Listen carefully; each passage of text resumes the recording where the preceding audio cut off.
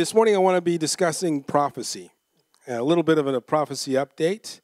But before I do, I just wanted to kind of remind everybody here, and maybe anybody online, about what it is Riverside believes in the way of eschatology. Eschatology, big-sounding word, simply means the study of what the Bible says is going to happen in the end times.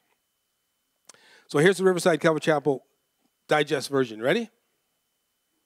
We hold to a pre-tribulation rapture followed by a 7-year great tribulation period, followed by the second coming of Jesus Christ, and then finally a literal 1,000-year reign of Jesus Christ on earth called the Millennial Kingdom. You guys tracking with that? You know, a lot of people in Christianity no longer or don't believe in a lot of that. So I think we're about 20% who believe in that understanding of end times events. So we're kind of a minority in a way. We also believe that what God's word teaches is that not only do we hold to that eschatology, but we also understand that other people have different views, and so that's fine. They can have them. I personally think they're not correct, but I could be wrong. We also believe that God is not done with Israel and the Jewish people, and we as a church stand with Israel. Amen? Now, I'm going to start with this, and this may lift a few eyebrows of those who love prophecy. What if I can narrow down the exact date of when the rapture will occur? What would you think about that?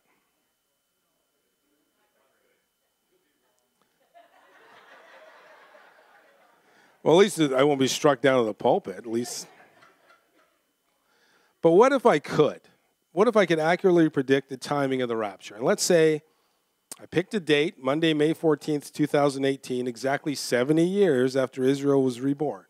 And if I could prove to you beyond a shadow of a doubt that that is when the Lord would come for his church, if I could prove that to you, I ask you this question. How would you live out those remaining 4.5 months that we would have left? Would you live it up and max out your credit cards? Or would you get your affairs in order?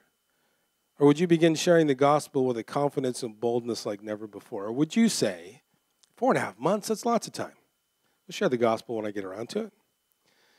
The truth is this, and the reality is this, we should live every day like this is the last day, that we don't have another day, because we don't know for sure. Rapture can happen at any moment. I'm hoping for right at this moment, but whatever. And there's a truth. A very wise man once said, as recorded for us in the book of Matthew chapter 24, but of that day and hour no one knows, not even the angels of heaven, but my Father only. But as the days of Noah were, so also will the coming of Son of Man be. I believe Jesus said this in reference to the first of his second comings. And what do I mean by that? Well, in his second coming, he comes first for his church. That's the rapture, right? And in the second coming, you can pretty much do the math and know when he's going to return, because we know the length of the period of the tribulation period. So I believe he's talking about when you cannot know the day or hour. That is in reference to the rapture. So no one's going to know that day or hour. Yet so many people have tried to predict a date. We just had one back in September, right? What was it, September 23rd?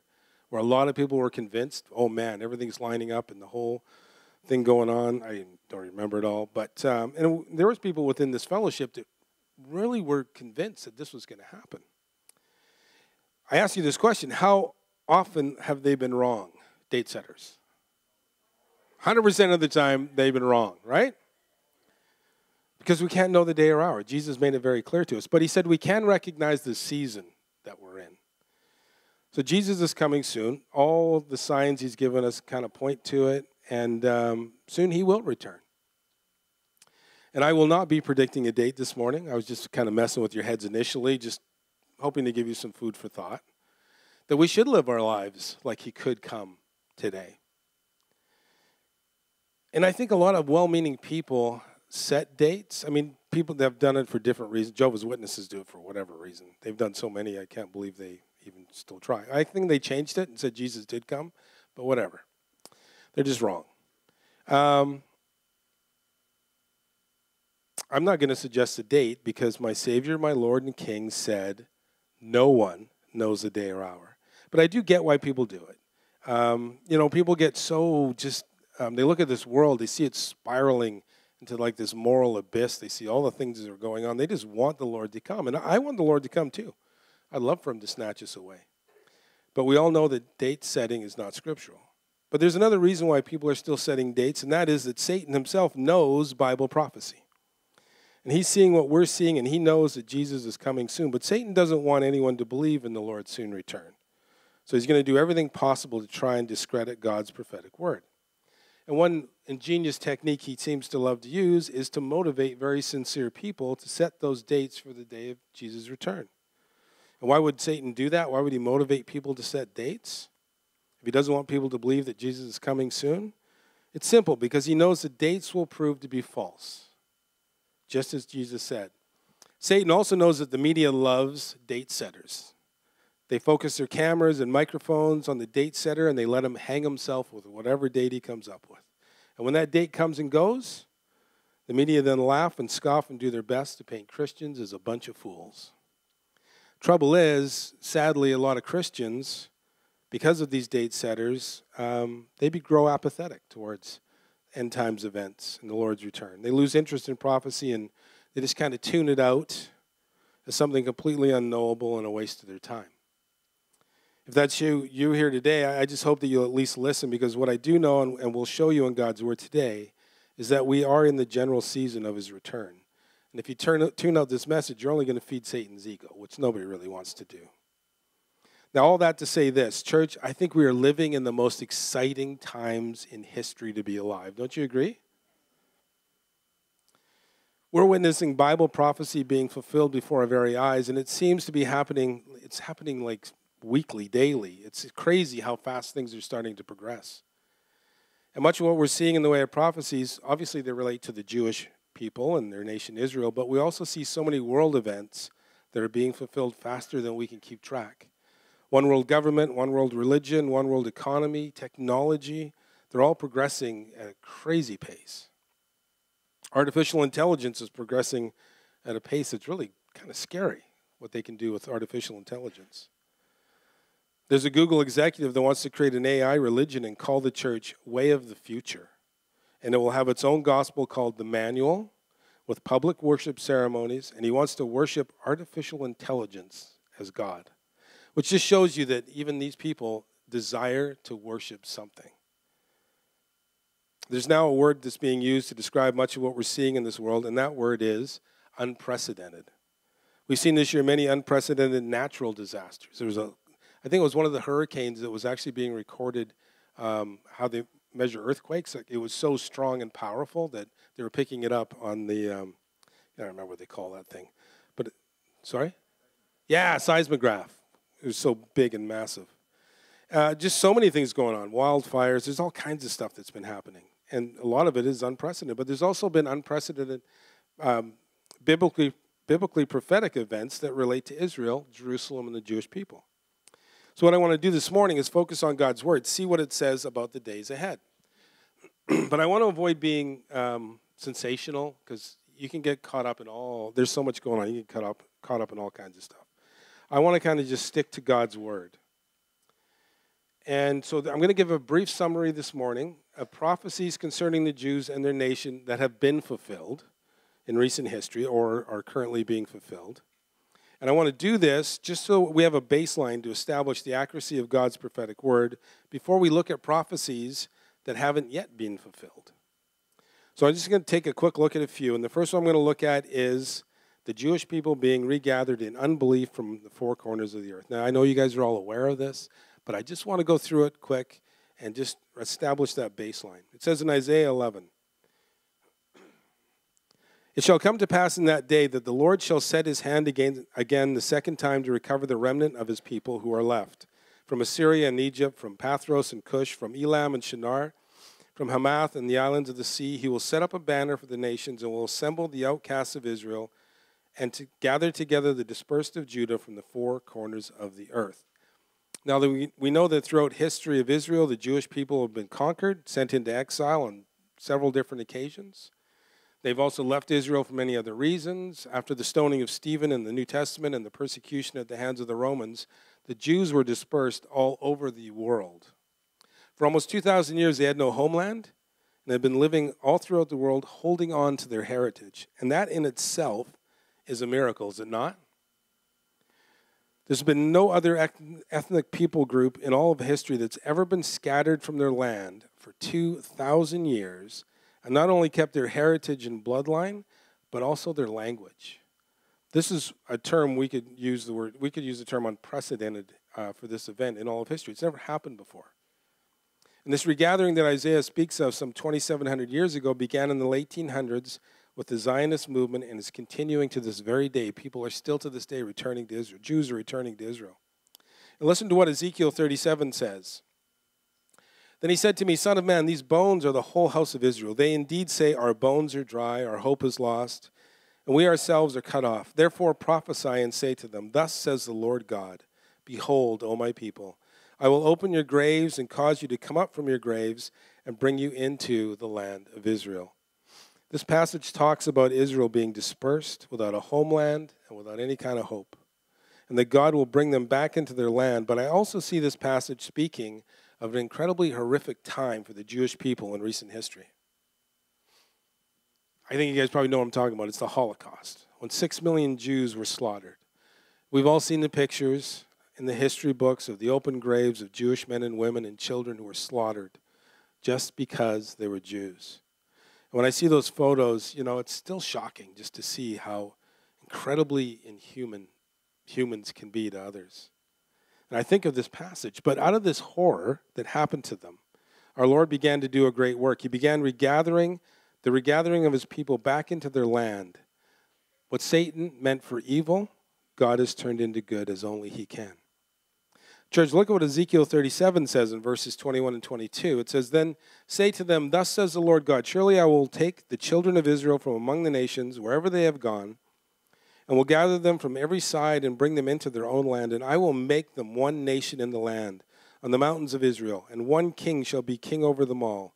They shall no longer be two nations, nor shall they ever be divided into two kingdoms again. After the Holocaust, God put it on the hearts of the world, or the heart of the world, and he made them become sympathetic to the Jews. And through that, a homeland was carved out of the Middle East. And they have returned to the land in unbelief, just as the Bible says they would, because the Spirit of God has not yet moved in their lives.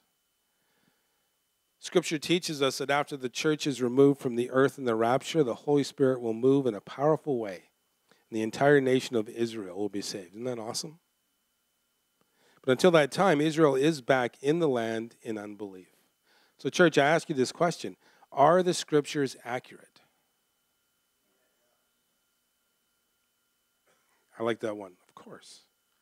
Yes, they're accurate. Just exactly as predicted, these things have come to pass.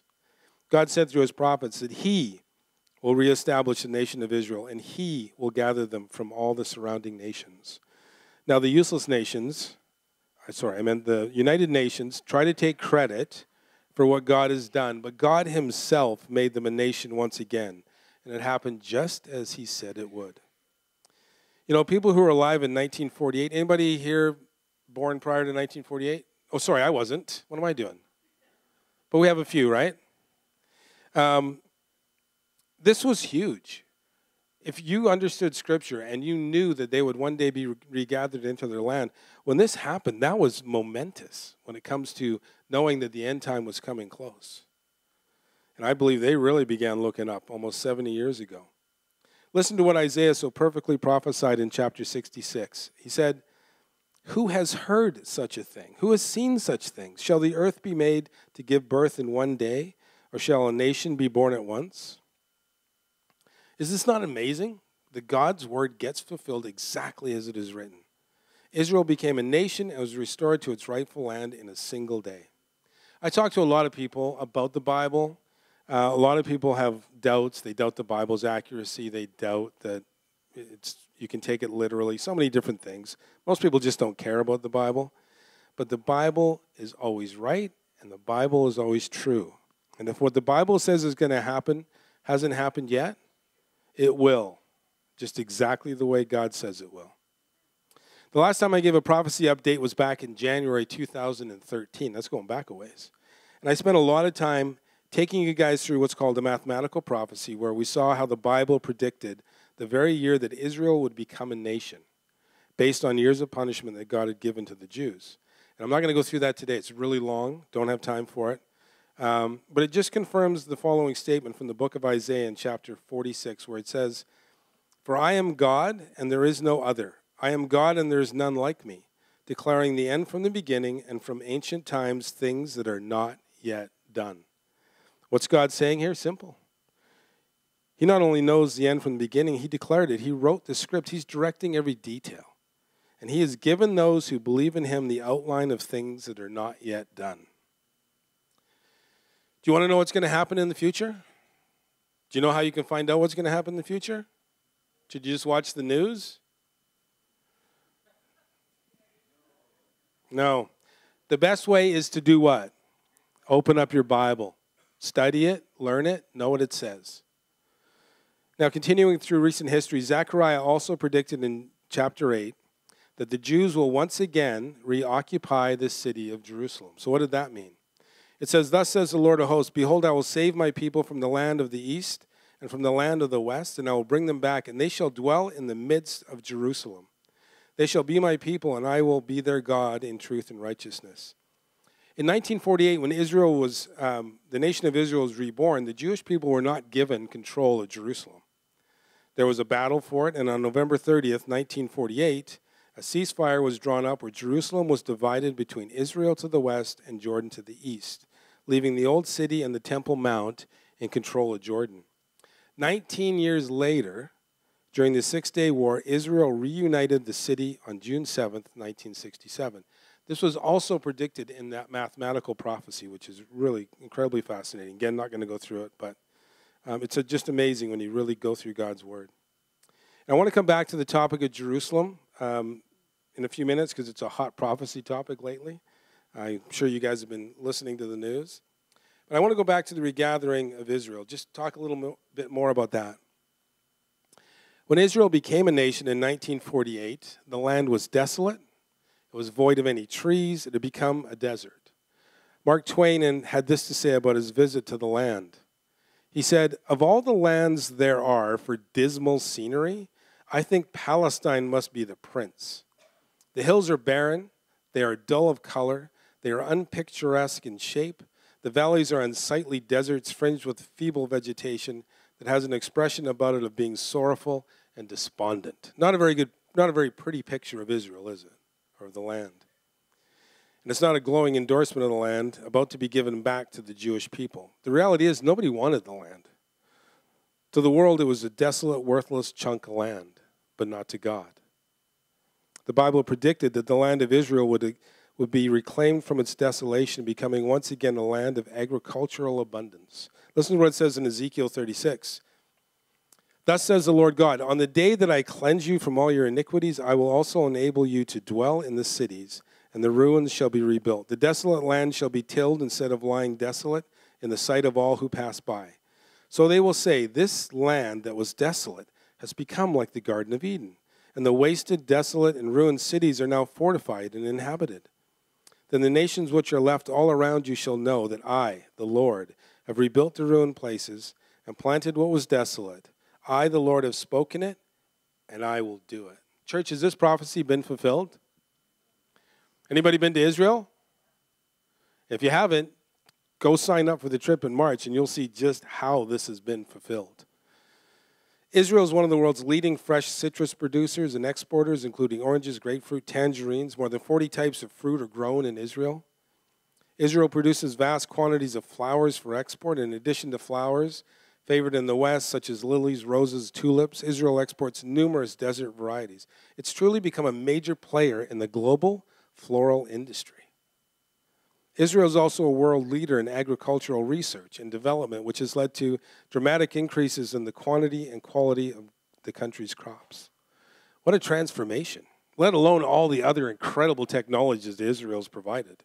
Most of what you guys deal with every day, your phones and all this technology, Israel is the one who's created all this stuff. In Ezekiel 36, do you remember what it said? It said, "The nations which are left all around you shall know that I, the Lord, have rebuilt the ruined places, and I planted what was desolate. I, the Lord, have spoken it, and I will do it. When God regathered his people back into the land, he rebuilt the ruined places. He tilled the desolate ground, and he planted and watered it. The nations that surround Israel saw how God transformed this once desolate land into a land that they would compare to the Garden of Eden. In fact, if you do like an aerial shot, you can literally see incredible lush green, and then right next to it, in the next country, is just barren. There's nothing. So the Arab people see what Israel has become, and they've claimed it as their own land. Now, I spent some time with these few but very important prophecies. I want to remind you guys just how accurate and trustworthy the Bible is. That's the foundation of what I want you to get today. Bible prophecy has to pass a test, and it has to pass that test how? What percentage of accuracy? 100%. Is that a fairly high standard? Yeah, I'd say. And it does that. And that's how I want us to look now. We've looked at prophecies that have happened, and now we're going to look at stuff that is yet to be fulfilled. And I want us to understand that we can trust these yet to be unfilled prophecies with the same conviction of their truth as the prophecies we've just talked about. Here's the first one. A northern coalition consisting mainly of Muslim nations are going to invade Israel. In Ezekiel 38, it says, "Now the word of the Lord came to me, saying, Son of man, set your face against Gog, of the land of Magog, the prince of Rosh, Meshach, and Tubal, and prophesy against him, and say, Thus says the Lord God, Behold, I am against you, O Gog, the prince of Rosh, Meshach, and Tubal." So, church, listen to what it says here. Gog of the land of Magog, the prince of Rosh, Meshach, and Tubal. Who is Gog? Anybody want to throw it out?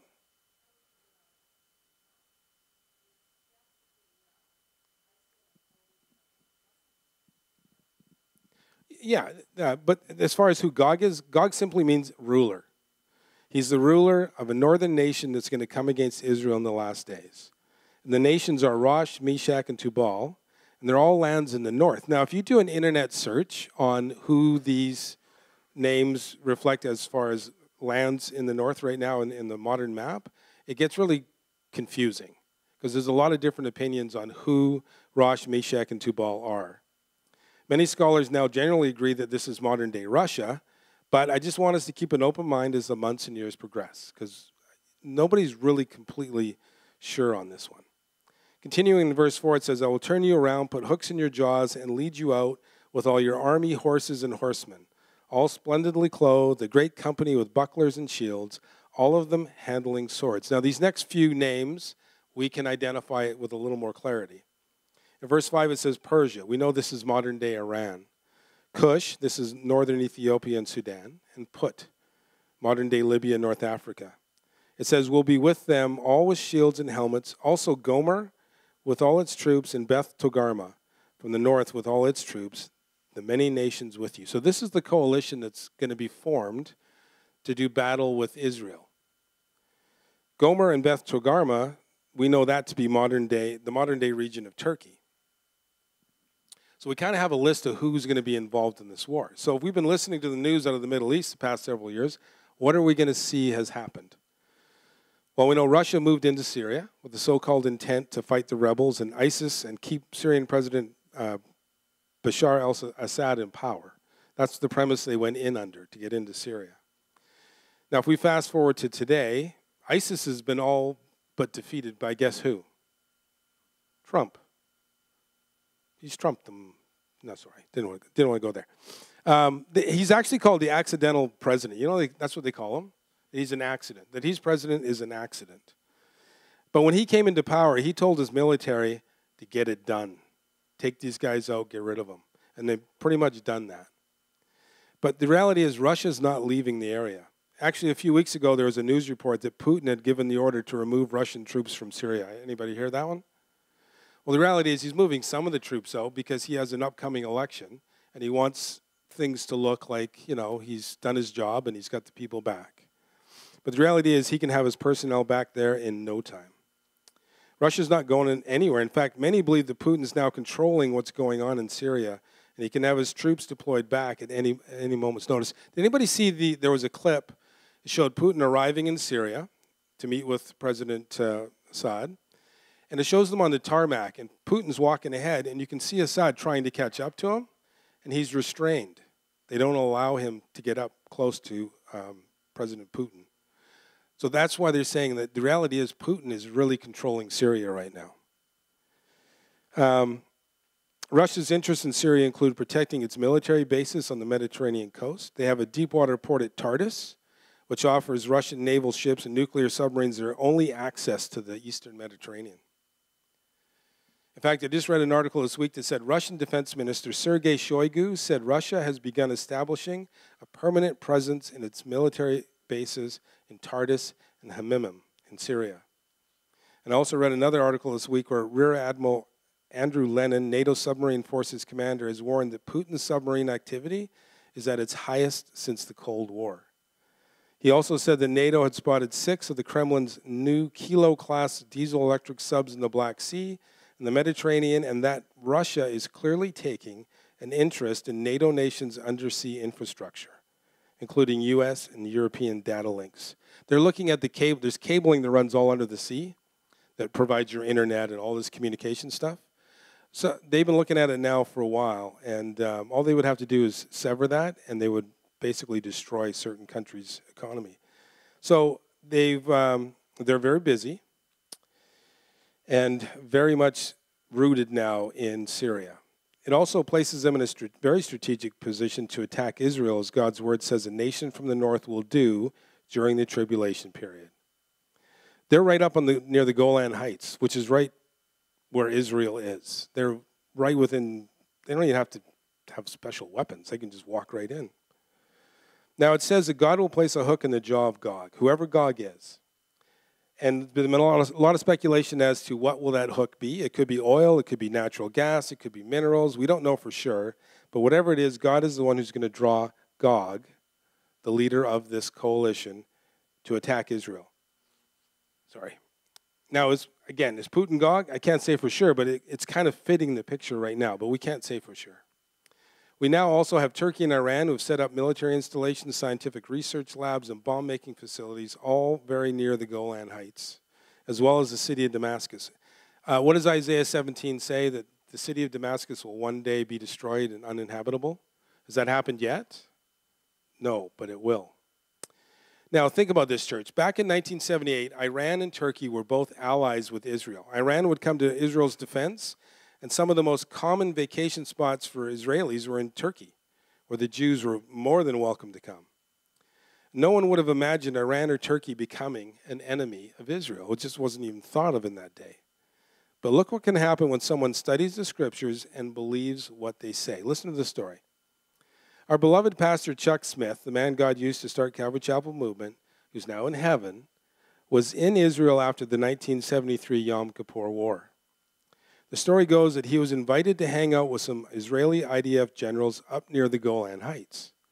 At the time, Iran was under the leadership of the Shah of Iran, and Iran was instrumental in helping Israel win the 1973 war. Very much an ally with Israel. But check this out. Pastor Chuck told those IDF generals that based on what the Bible teaches, Iran would someday become their enemy. The generals, of course, scoffed. They denied that this was even possible. But when it came to pass a few years later, those same generals were calling on Pastor Chuck to see what else the Bible could tell them about the future of Israel. Isn't that incredible? I thought it was incredible. And where is Iran right now? In Syria, near the Golan Heights, literally only a few miles away from Israel, spouting death to America and death to Israel. And Turkey. President Erdogan came to power in around 2014. And he's taken Turkey in a very different direction, especially when it comes to Israel. Turkey has aligned itself with Russia and is now part of the Ezekiel Alliance of Nations. So we've got Russia, Iran, and Turkey. Earlier this month, the president of Turkey made this remark. He said in front of hundreds of people following the speech of President Trump on Jerusalem being the capital of Israel, the Turkish president Erdogan claimed, "Whoever thinks they own Jerusalem knows very well that tomorrow they won't even be able to hide behind trees." And the last part, think about what he just said. They won't be able to hide behind trees. Now, this wording comes out of the Hadith, which is the oral version of the Quran.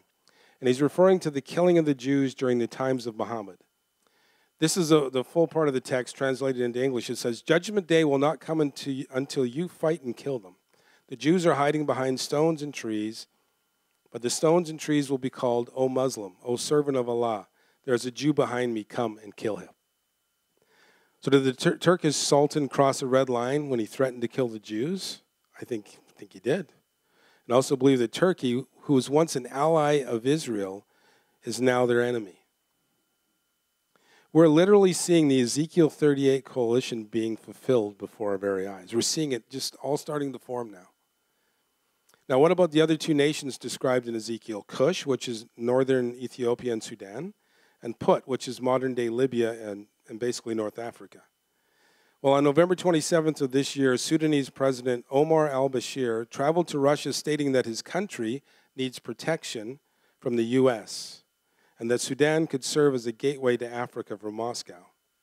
Al-Bashir, speaking at the start of his meeting with Russian President Vladimir Putin in the Black Sea resort of Sochi, accused the U.S. of instigating the conflict in Sudan, and al-Bashir added that we need protection from the U.S. and their aggressive actions. So check, you got one more that's now been added to this coalition. I have a feeling Libya won't be too far behind in joining. So we're seeing Ezekiel 38, this coalition of countries forming together before our very eyes. And it's almost completed. So now let's move on. Okay, it seems Zechariah 12, nations of the world will come together against Israel over the issue and control of Jerusalem. It says in Zechariah 12, the burden of the word of the Lord against Israel, thus says the Lord, who stretches out the heavens, lays the foundation of the earth. Don't you love listening to this stuff? Thus says the Lord, who stretches out the heavens, lays the foundation of the earth, and forms the spirit of man within him. Behold, I will make Jerusalem a cup of drunkenness to all the surrounding peoples when they lay siege against Judah and Jerusalem. And it shall happen in that day that I will make Jerusalem a very heavy stone for all peoples. All who would heave it away will surely be cut in pieces, though all nations of the earth are gathered against it. So why is Jerusalem always such a hot button in the world? Because God said, I will make Jerusalem a cup of drunkenness to all the surrounding peoples. Accidental President Trump, who appears to me to be anything but accidental, did what no other president has done since 1995. In 1995, Congress recognized Jerusalem as the capital of Israel. But they put in place a 6-month waiver that each president could waive if he didn't want to make that, basically about moving the embassy, if he didn't want to move the embassy, because they're all afraid that this would set off a fire in the Middle East. In his speech, President Trump said, and this just goes, what date was this? This was like December 6th. In his speech, President Trump said, and I love the clarity of this and just how straightforward it was. He said, but today we finally acknowledge the obvious. I love that Jerusalem is Israel's capital. There's nothing more or less, this is nothing more or less than a recognition of reality. That's so incredible. It's also the right thing to do, and it's something that has to be done. That's so cool to me. I mean, for so many years, this whole Jerusalem being divided thing to keep the Palestinians happy is just craziness. The reality is that Jerusalem has Jewish roots that go back 3,000 years. It's been their capital since the nation was founded, and then God says it is not to be divided. The Palestinians have no historic link to the city, and in fact, do you guys realize there's no such people in recorded history as Palestinians? All people who call themselves Palestinians are either Arabs or Egyptians. The name Palestine was created by the Romans to mock the removal of the Jews from their land. And that's just the basic truth. And yet the whole world's been deceived. The Palestinians, as they refer to themselves, have had at least 5 opportunities in the past, probably close to 70 years, to have their so-called Palestinian state, with Jerusalem as either an international city, like it was in 1947, or with East Jerusalem as their capital. Israel has bent over backwards for decades to try and have peace with the Palestinians and the Muslims in general, but it has never happened. The Palestinians have said no to every single proposal. Why? Because the Palestinians don't want a two-state solution. They want the Jews annihilated. That's their goal. Now, in light of the refusal of all the previous peace proposals, it's interesting to note the peace proposal that President Trump's advisors are working on. It's much more than just a U.S. creation. It's the product of several months of behind-the-scenes discussions with Israel, Saudi Arabia, Egypt, Jordan, and other Arab nations. It's being hailed as a Trump proposal, but it's actually the creation of many different parties. It's also very interesting that Saudi Arabia and most of the 21 Arab nations said very little when President Trump issued his December 6, 2017 proclamation that Jerusalem is the undivided capital of Israel. It's very interesting that they said very little when the White House said they can't envision the Western Wall on the Temple Mount not being part of Israel. It's also very significant that two Arab nations, Turkey and Jordan, tried to get Saudi Arabia and the other Arab nations to attend an emergency meeting of the 57-member Organization of Islamic Cooperation to vote against President Trump, to try and humiliate him. But the Saudis and others refused to even attend. Another thing to note is that Saudi Arabia and Egypt are very unhappy with Palestinian President Mahmoud Abbas because of his ties with the Iranian-backed terrorists in Gaza. Saudi Arabia is very concerned and literally afraid of Iran, and along with Egypt, wants something done about Iran. And they've warned Mr. Abbas to either get on side with the efforts to draft a peace proposal or else. The Saudis and Egypt are obviously interested in drafting with the U.S. and Israel this peace proposal. Now, whether Mr. Abbas will heed the warning and conform to the efforts to draft a peace proposal, this is going to be kind of interesting to watch. Because you know who pays his salary? The Saudis. Pays for his salary and all of his cabinet. So time will tell whether or not he's going to be moved towards accepting this proposal. Another headline from this week, Trump administration to snap ties with Palestinians. No peace plan, no monetary aid. So they're putting a lot of pressure on him to accept this next proposal. And I've been wondering why Saudi Arabia and Egypt, along with Jordan, all of a sudden want to work together with the U.S. on a peace plan. Like, what is the motivation for it? Has anybody heard of the city Neom? Anybody? Okay. Nobody else heard of it? No, it's a city that, I wasn't going to get into it because we don't have time. It's a city that the Saudi king, he's 32 years old, he wants to create this incredible city, massive city. It's huge with all new technology. There's going to be a different version of Islam. It'll be very moderate. He wants it to be very modern. He wants it to be full of technology. Basically, they'll have artificial intelligence all throughout. It's going to be this incredible city he's got planned. But the crazy part is where it is going to be. It's located right near the Suez Canal. So you got Egypt, you have Israel, you have Jordan, and this is going to be like a hub of commerce. And where Israel kind of fits into the picture is China wants to build a railway, super fast railway, from where this port would be, where they want to set up this city, right up through Israel into the Mediterranean. So China wants to build it because they want another quicker way of accessing the Mediterranean with their products. And what some people are starting to say is this possibly the Babylon that is talked about in Revelation.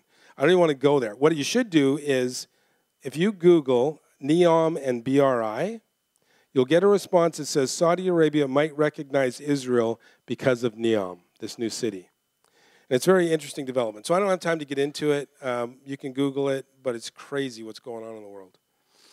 Now, President Trump clearly intends to release a peace proposal in 2018. And one startling fact is that there is a likelihood that Israel, most of the Arabs, and the Palestinian Authority will come to some kind of an agreement.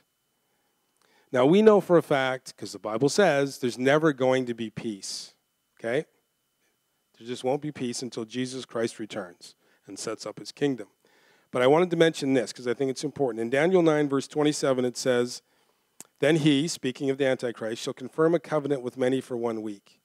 Now, that can't happen until the church has been removed at the rapture.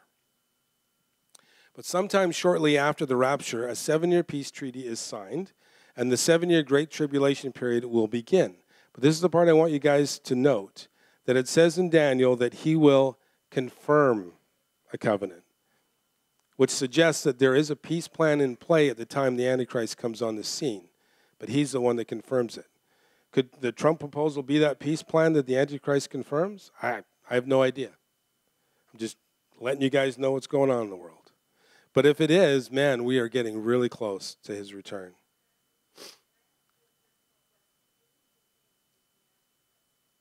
Couldn't tell you, no idea. Not a clue. There's just so much going on. I got to wrap this up because we're out of time almost. I wanted to get into this last part, and I wanted to kind of share this just because there's so much craziness going on. Wars and rumors of wars. North Korea is of great concern to the world right now. They have basically shown their nuclear potential.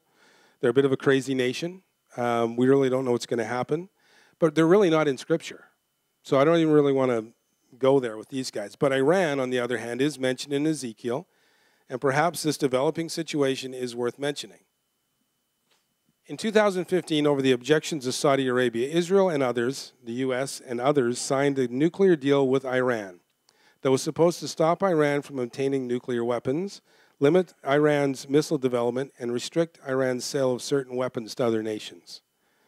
On October 13, 2017, President Trump refused to certify that Iran is keeping their part of the deal. Every president every so often has to certify that they've been keeping their end of it, and he's refused to sign that, to certify it.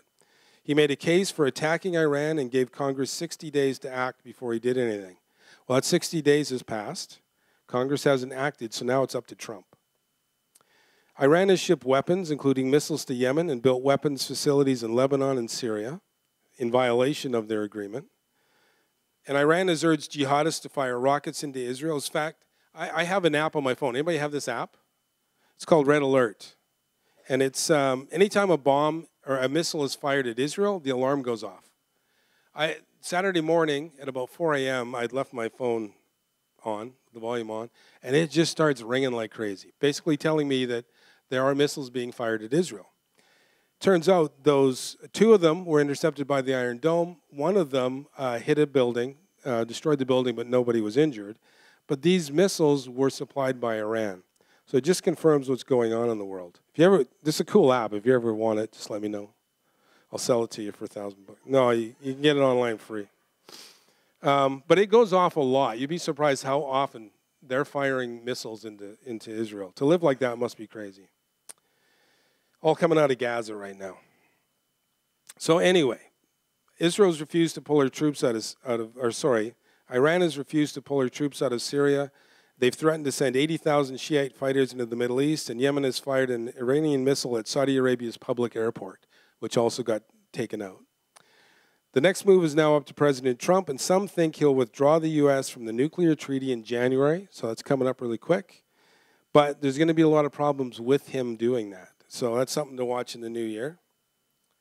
Currently, the U.S. and Israel have entered into a secret pact. This just came out the other day on how they're going to prevent Iran from acquiring nuclear weapons. They've created a joint work plan. They're going to come up with some way to stop them. And again, something to watch for the new year. On December 18th, 2017, this same guy, President Trump, released a document that lays out his national security doctrine. It says the Middle East crisis is caused by Iran and radical Islamic terrorists, not Israel. So, church, the war drums are beating in the White House. They're beating in Israel, Saudi Arabia, other Arab nations. But I don't believe any of them actually want war. Instead, it's looking like they're trying to find a way to settle their differences and try and sign a peace treaty to reshape the Middle East. So, church, when we see scripture like Ezekiel 38 coming to pass before our very eyes, where we're seeing this coalition actually being formed, where Gog and Magog war players have almost all been aligned. And we have scripture where we see Jerusalem, the capital city of Israel, sparking hatred and anger from surrounding Arab nations. And yet we have Arab nations working with Israel and the U.S. on a peace agreement. You combine that with Matthew 24, which we haven't even touched on, 2 Timothy chapter 3, we have to ask ourselves, are we in the season of his return? Listen to 2 Timothy 3 as I read it to you and see if this describes the days we're living in, at least here in this culture. It says, but know this, that in the last days perilous times will come. For men will be lovers of themselves, lovers of money, boasters. Are you guys checking these all off? Because check. proud, blasphemers, disobedient to parents, unthankful, unholy, unloving, unforgiving slanderers, without self-control, brutal, despisers of good, traitors, headstrong, haughty, lovers of pleasure rather than lovers of God, and having a form of godliness but denying its power. Man, if you look at the news, you Google the news, you watch the news, or however you get your news, you can just see how all this is starting to play out in the culture. Our world's falling apart, and it's falling prophetically into place. When we see all these things happen, we don't have to worry about the world spinning out of control. It's doing exactly what God said it was going to do. And it's speeding up towards the great tribulation daily, which means the rapture is coming soon. Now, I've been saying the same thing for 20 years. Man, the rapture's got to be close. My son always laughs at me. And we are getting closer. So every year that I say it, we are closer, right? Huh? So I'm not totally wrong. But when we see all these things happening, we have to realize that, yeah, you know what? We are definitely in the season of his return. We just don't know when. Now, all these things said, according to Jesus, this is not really an indicator of how close we are to his return. So what we need is a more reliable indicator of when he's going to return. Church, do you remember what Jesus' response was to the disciples' question? Tell us, what will be the sign of your coming and the end of the age in Matthew 24? Yeah, well, there's all kinds of stuff in Matthew 24, so I wasn't really being very kind to you. But this is what I'm looking for. Jesus responded in verse 6, and you will hear of wars and rumors of wars. Because of Jesus' words in this passage, whenever there's rumor of a conflict, especially in the area of Israel, many people start to think, man, is this it? Like, we're right on the very edge of like the coming of the Lord. We see it as an end time sign. But if you read the last part of Matthew 24, verse 6, Jesus says, see that you are not alarmed, for this must take place, but the end is not yet. You know, we read the World War III. They always come out with that big, bold World War III is about to happen, or this coming conflict could spark World War III that wipes out all humanity. That headline stirs up fear in many people. But Jesus said to not be alarmed. The end is not yet. In the same way, Jesus spoke of false Christs, famines, earthquakes, persecution, apostasy, false prophets, warning that all these things are the beginning of the birth pains.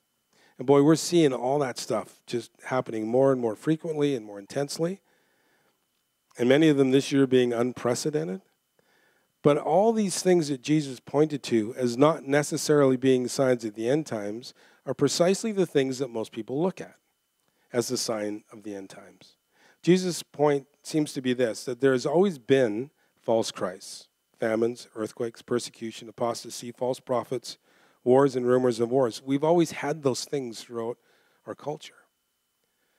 So they're not necessarily reliable predictors for the end times. I do, however, believe that what we're seeing in the way of Ezekiel's Gog and Magog coalition forming gives us a sense of how close we might be to the rapture, because this coming war is specifically prophesied to happen during the Great Tribulation period. I also believe that President Trump's declaration that Jerusalem is the undivided capital of Israel also gives us a sense of how close things are getting. And this upcoming proposal, this peace treaty that they are trying to work on and complete, is it the treaty that will be signed by the Antichrist? Maybe, maybe not. But all these things tell us that we are definitely in the season. But regardless of what signs are going on around us, the mission Jesus has given us remains the same. And it just so happens that our mission is what Jesus says is a reliable predictor of the end times. So what is our mission, church? Has something to do with the gospel, just as a hint. Preach the gospel. Jesus said in Matthew 24, and this gospel of the kingdom will be proclaimed throughout the whole world as a testimony to all nations, and he ends it with, and then the end will come. Whether you're a prophecy buff hitting the news feeds at 4 a.m. like me, I'm always up early just checking to see what's going on in the world, or you're listening to your favorite prophecy teacher, or maybe you're somebody who just shies away from prophecy altogether. You don't really want to, you don't get it, you don't really understand it, you just want to kind of ignore it. We all have the same mission in the end, and that is to what? Share the gospel. Jesus said the end will come when the gospel of the kingdom has been proclaimed throughout the whole world as a testimony to all nations. I recently heard that the owner of his channel, anybody ever go on his channel? Anybody know about it? Brent, I guess, you're it. It's called His Channel. Yeah. Basically, it's a whole bunch of different, most of them are Calvary Chapel preachers, but they have other guys as well that you can go on, and they just have these incredible end time stuffs on there. There's all kinds of stuff, information, basically teaching of the Bible.